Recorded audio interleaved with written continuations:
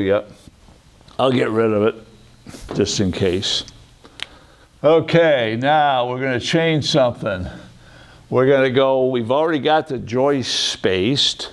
Now we're going to do the stringer spacing. Okay, so let me read and make sure I got all my ducks in a row. And I'm going to read it. It says, joist size or spacing of stringers. They gave me the joist size. They say the joists, assume the joists at hand is 2x4s. So these guys are 2x4. This is 1-inch sheathing, 2x4 joists.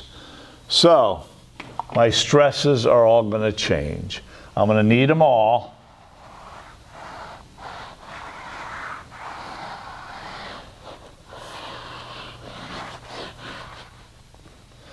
My W is going to change.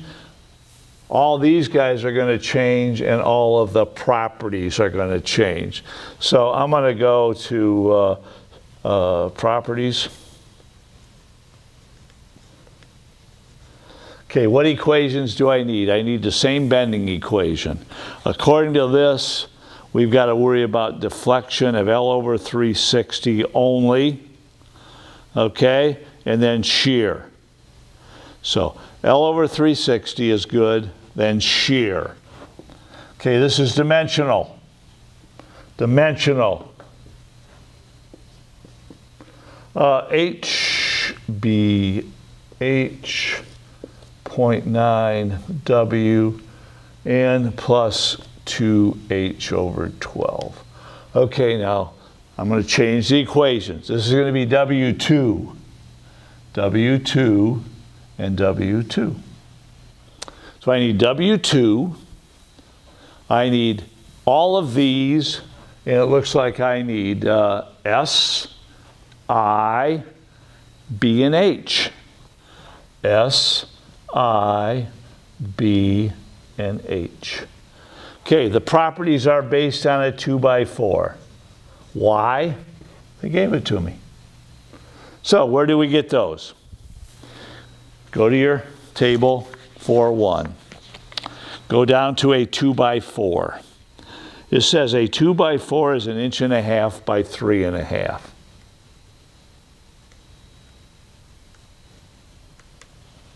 It says, if you move across, that the moment of inertia is 5.36.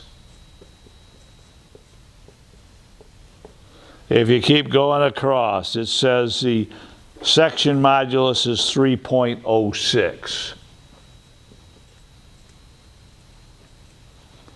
Okay, it says it's made out of Doug fir larch. It's construction grade. It says this is 1,050. This is 140, and this is 1,000,005. It's not going to get wet. It's a joist. It's underneath, it's a stringer. It's underneath. So I've got joists here, stringers here. The only thing getting wet is the sheathing. So I don't have to worry about moisture. Do I have to worry about duration? Yes. It says it's a one-time only. So I go to duration, and it says increase by 25%.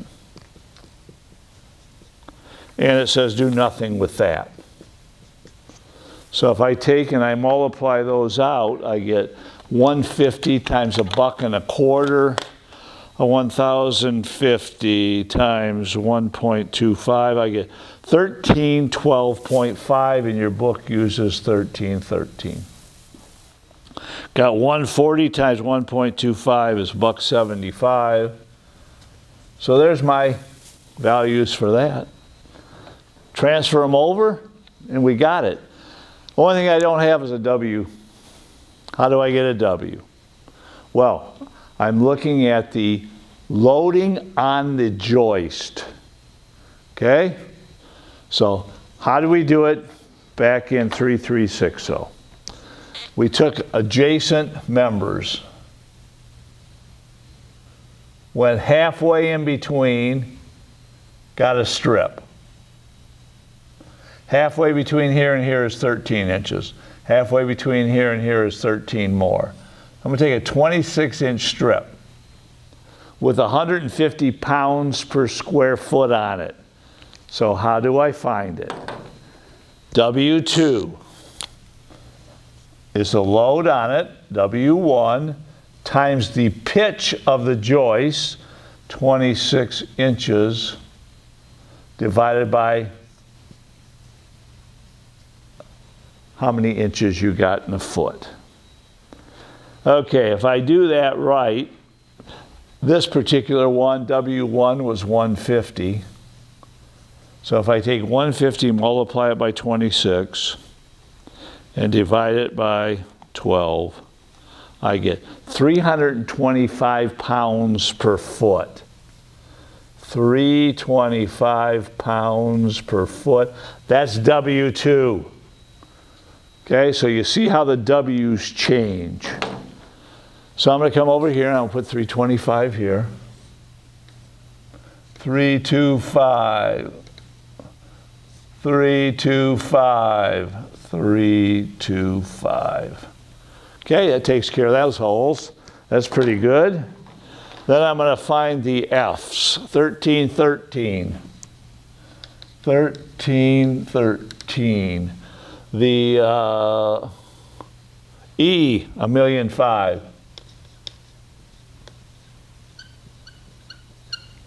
The H, 175. Takes care of all those. S, 306.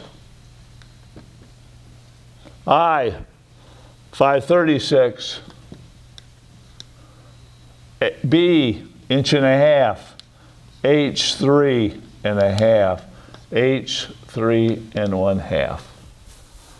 So like all my holes are filled.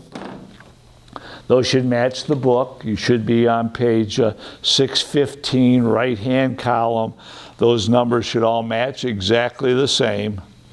And if they do, it comes out to 38.5 inches.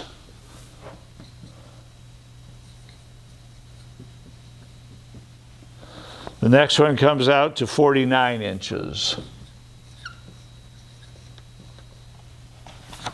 Okay, if that's 49, let me find something that works a little better here. 49 inches. And the last one comes out to 3.72 feet.